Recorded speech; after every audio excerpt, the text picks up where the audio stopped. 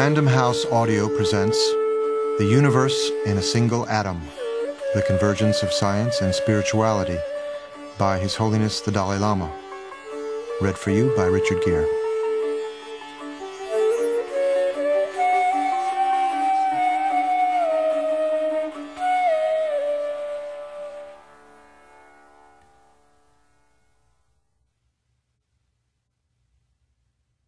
For me, science is first and foremost an empirical discipline that provides humanity with a powerful access to understanding the nature of the physical and living world.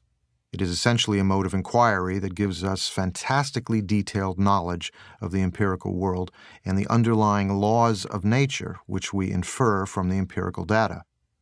Science proceeds by means of a very specific method that involves measurement, quantification, and intersubjective verification through repeatable experiments.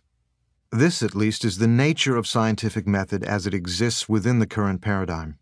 Within this model, many aspects of human existence, including values, creativity, and spirituality, as well as deeper metaphysical questions, lie outside the scope of scientific inquiry.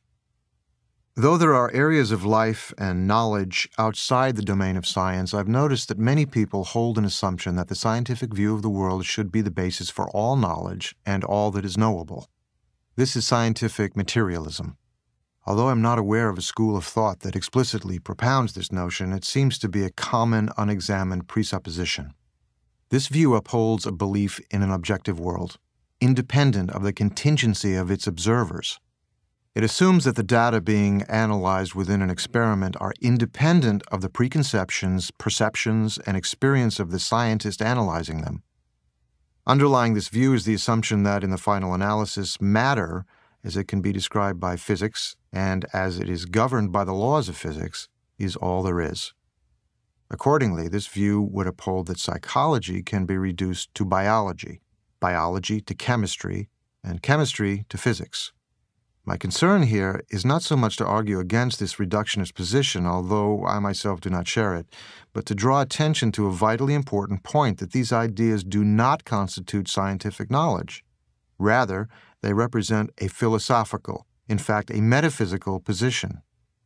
The view that all aspects of reality can be reduced to matter and its various particles is, to my mind, as much a metaphysical position as the view that an organizing intelligence created and controls reality.